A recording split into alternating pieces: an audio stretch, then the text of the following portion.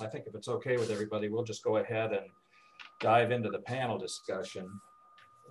Nora, but it looked to me like you had a question at the end of Ricardo's presentation and maybe more. So why don't you go ahead and kick off? Yeah, I did. So let me ask it now. So Ricardo, toward the end of your presentation, you talked about one of the caveats being that the regulations from state to state seem to vary, and that is again causing confusion and problems. And I guess my question to you, since I know very little about legal matters, if the FDA came out with some overarching guidance, would that supersede what the states do, or are the states still in control in terms of how these regulations apply within their jurisdiction?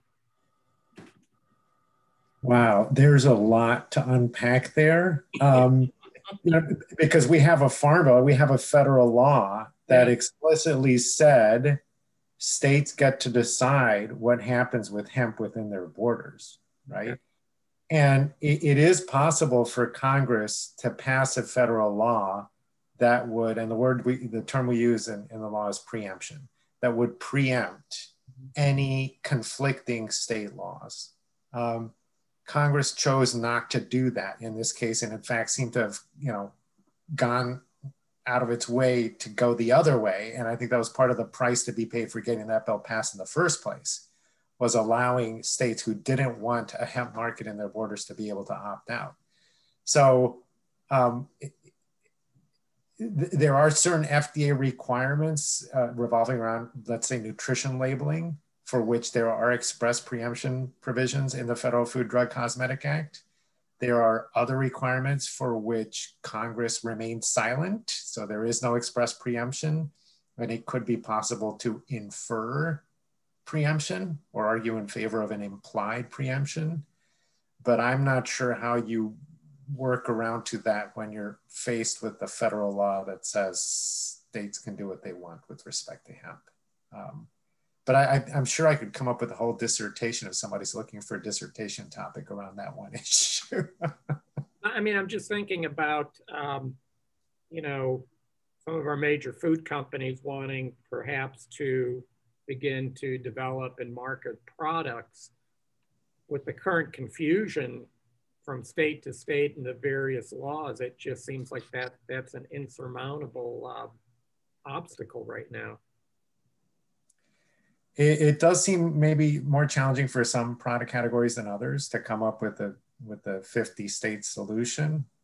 But I think folks would be happy to try to grapple with that problem as opposed to the problem they have right now, which is they can't go forward at all. Yeah. Do you mind if I ask a follow-up question really quick? So federally, it's my understanding that if CBD is purified from marijuana, it's still legal and a Schedule I drug. So to your knowledge, do you know if FDA is trying to work with DOJ or DEA in order to figure that out? Because that's an additional level of complexity. Yeah, and I'm not a Drug Enforcement Administration specialist. When you read the definitions of marijuana and hemp, they really turn on that THC content of 0.3%. So I suspect that DEA, I think they just published an interim rule maybe a couple of weeks ago, 3 weeks ago, basically setting out their interpretation of those Farm Bill provisions. And that's been somewhat controversial, and there's litigation over that. So I'm not sure. I guess I'm wondering why somebody would want to take on that battle, right? For CBD derived from marijuana. Yeah, I don't think we do, but battle, right? Over CBD derived from hemp. Yeah, sure. And not from a food standpoint, from a research standpoint. We are held to, still Schedule I. CBD is Schedule I. So, so it's just kind of an additional level of complexity and paperwork and people saying, well, why can't you just go down the street and grab some CBD from, you know, the dispensary? And I mean, we clearly can't do that. But just the counter side of that is that you can order CBD from Sigma and you don't need a DEA license or registration to do that. So this whole area is very, very confusing.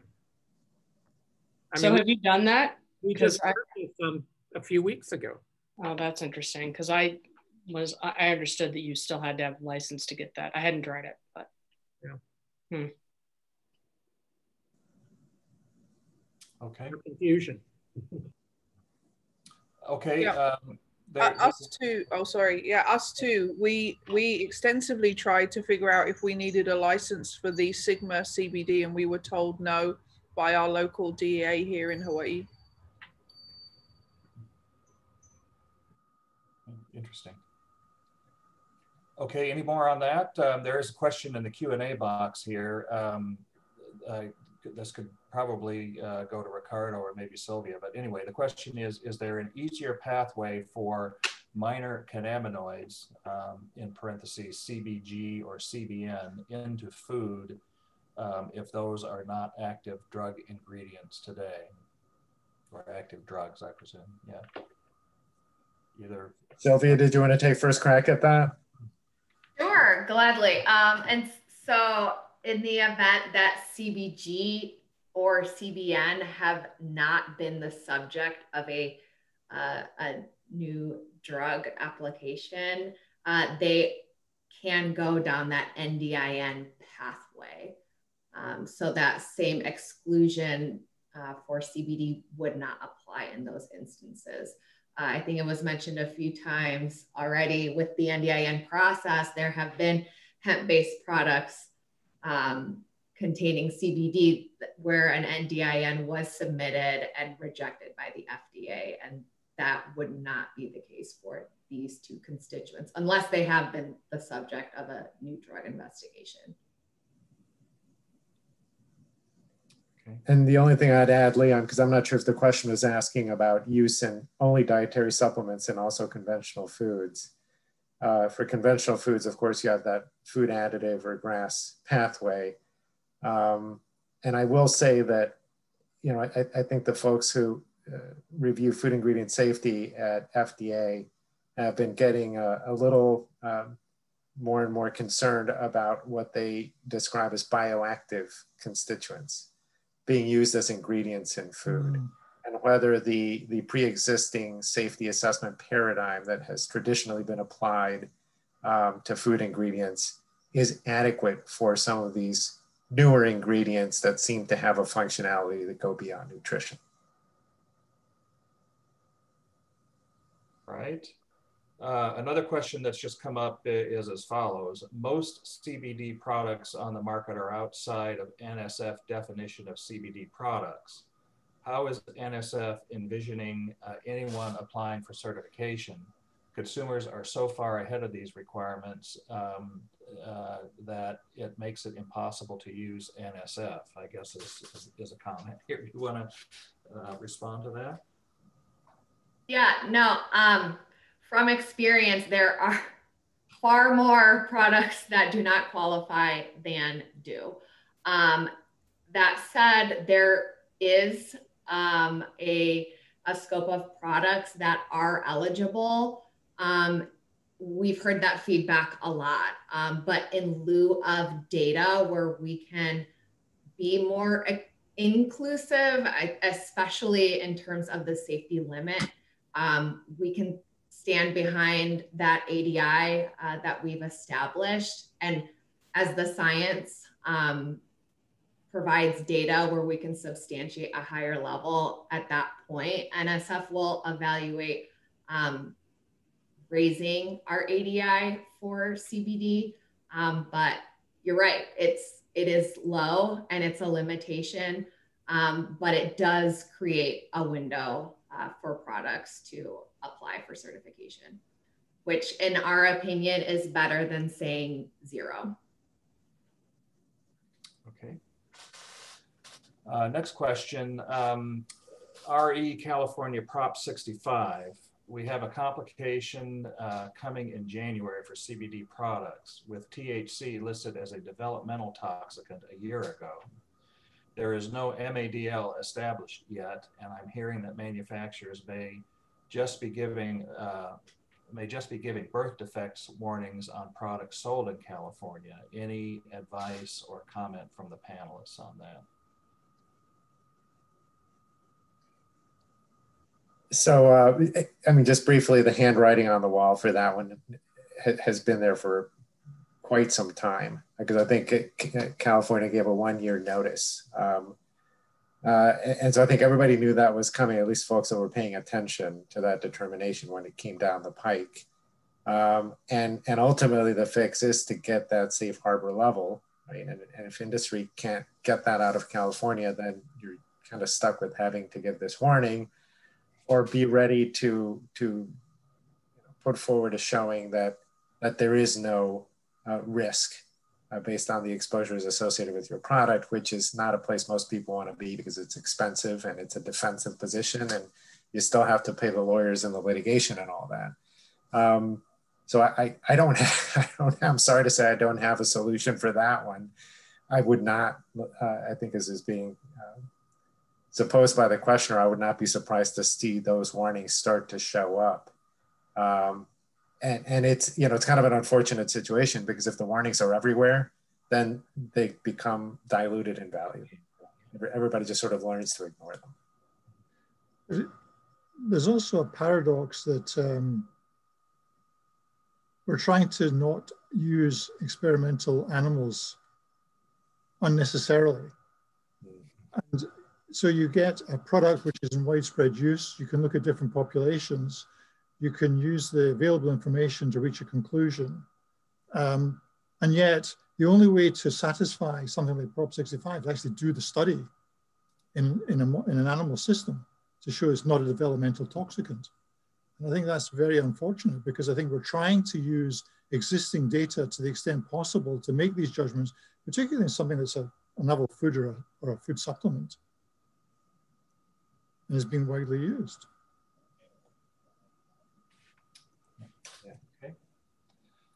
Ricardo, here's a question specifically directed to you. Do you have any insight into the FDA's desire to better regulate supplements, i.e. a DSHEA 2.0?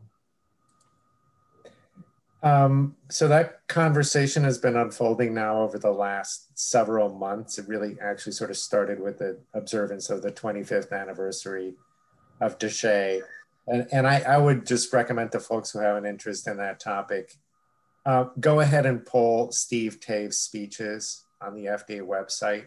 He's the current director of the Office of Dietary Supplements. I think he's been really transparent and very communicative about what he sees as the shortcomings in the existing law and the opportunities for addressing those shortcomings. So rather than take a chance on misrepresenting his views on all that, I would just point people to the FDA website. And I'm sure that at least one of his recent speeches is going to be available through that website. And he'll talk about things like, product registration and listing and other things that he sees as fixes to the existing system. Okay. Anybody else want to comment on that at all? Here's another question directed to you, Sylvia. Is the NSF concerned on what we just heard about the lack of data on endpoints of concern for CBD? And does this possibly preclude the possibility of setting an ADI? Yeah, I think this ties into the earlier question that, concerns around our criteria being so restrictive that many of these products aren't eligible. And referring back to Brad's presentation earlier today, we have established an ADI, but again, it is low compared to a lot of products that are on the market. And that is due to the lack of data. And so we're hopeful that as more data becomes available, this state of the science will allow a higher ADI that will be more inclusive for these products that are reasonably expected to be safe. But data is limiting right now. Another question maybe that I have is, let's say for the moment that I'm leading a regulatory and safety organization within a business that is a food producing business, for example, and my product development team comes to me and says, how do I legally and safely market, let's just pick a couple of products, say gummy bears and a beverage, to both be compliant, and since this is regulatory, let's focus on the regulatory side of this. How do we thread the needle with the product that we develop to ensure that we are as compliant as we possibly can be? And can we ultimately find that what seems to me to be a very small opening in that needle? Can we thread our way through that and produce a product that would meet the regulatory requirements? Say it probably easier or more difficult at the federal level. What would be some key points that I should share with my product development team and the folks writing labels and the advertising department and so forth, either Ricardo or Sylvia? I'll let Ricardo start, then I'll follow. We're all going to try to buy some time to think. Yeah. Yeah, I mean, so everything starts with formulation and figuring out the regulatory status of your ingredients, right? And so right away, you have this problem. Now, it is not an unsolvable problem in the sense that while I think FDA is suggesting that it views any hemp derivative that contains CBD as a quote unquote CBD product, I'm not sure FDA has been entirely clear, right, about how far it's prepared to go.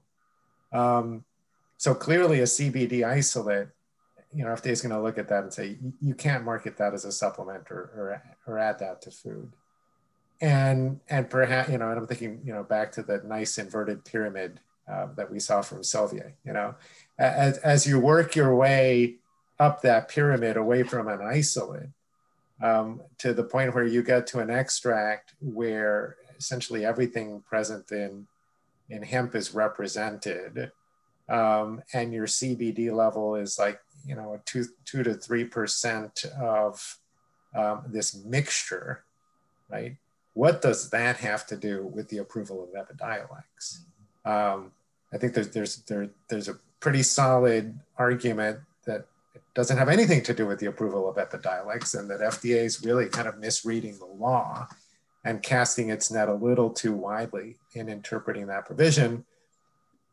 You know, but their position is their position. So I think that first question is, are you willing to adopt a position that is perhaps at odds with that of FDA and at the risk of disagreement? And some companies are prepared to go there and others aren't. And in point of fact, sometimes FDA does make mistakes and it does misread or misapply the law. And that's how we end up with these cases that end up telling FDA they got it wrong. So it does happen, and some companies are sort of willing to contemplate that approach. Now, if you can get past that, then you have, you know, all the other typical considerations that you'd be dealing with, right?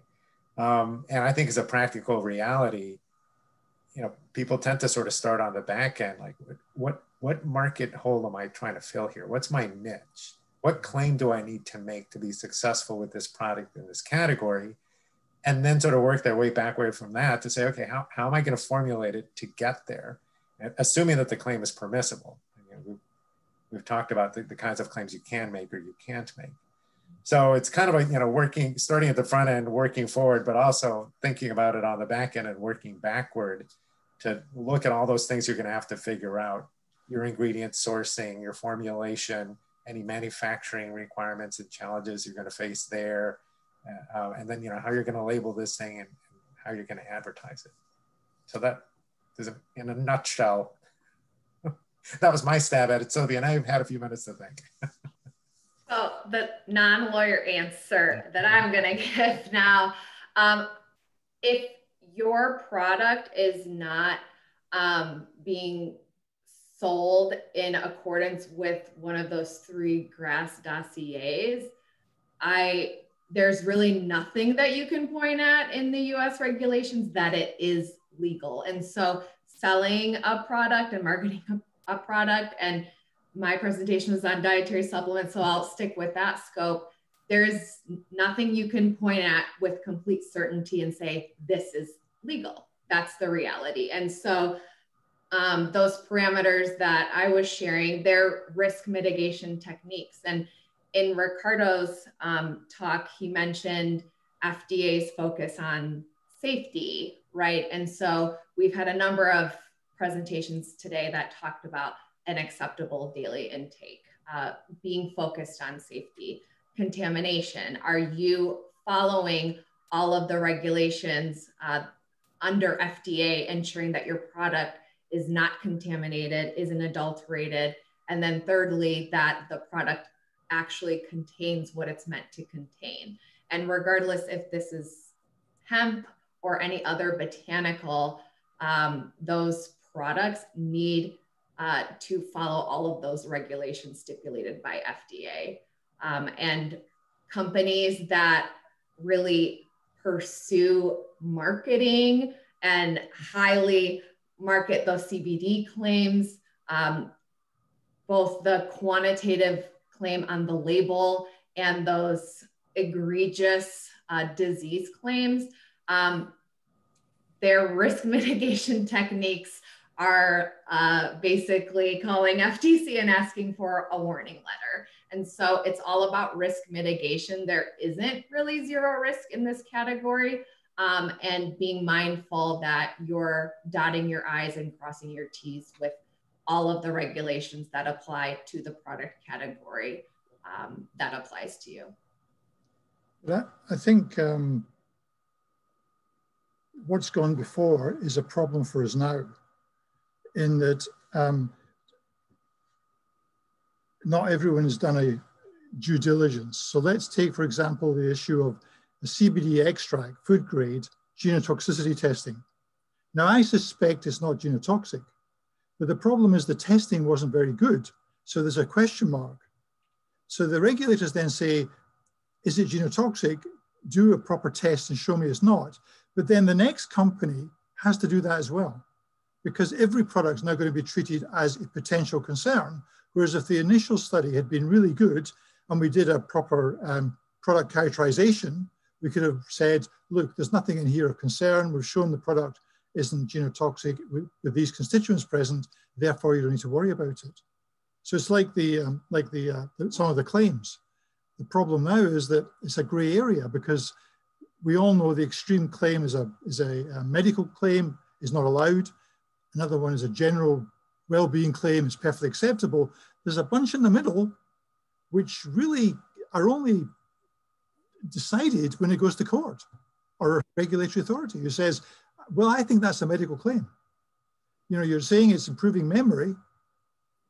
Is that a medical claim? Probably not, but in the case of dementia, it would be. It varies from legislation to legislation, of course, regulation to regulation. No shortage of challenges for sure. Alan, what do you foresee happening to products in the UK, given particularly the stipulation that the dossiers need to be submitted in March 2021? And you know, I gathered from what you said, and you know what you not only in your presentation but what you just said, there's going to be some real data shortages showing up along with those dossiers. What do you think that portends for folks in the business there in the UK? A tough time. I know that already. The ACNFP have begun to look at this as an exercise. It's clear that the information that is readily available is not enough. And so how the companies are going to put together a sufficient dossier to satisfy the ACNFP to get an authorization is unclear.